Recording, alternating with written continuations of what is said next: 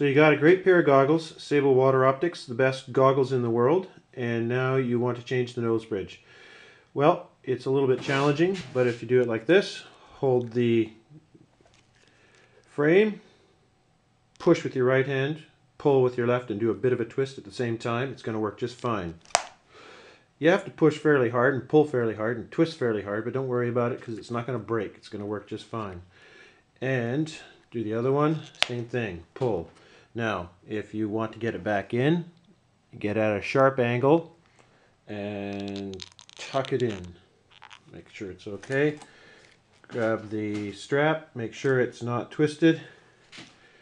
Bring it back together, get that sharp angle again. And wait for your camera to focus. And there it is. Oop, not sharp enough. Cup and push, and then it'll do it just fine. Looks good. Great goggles. Enjoy.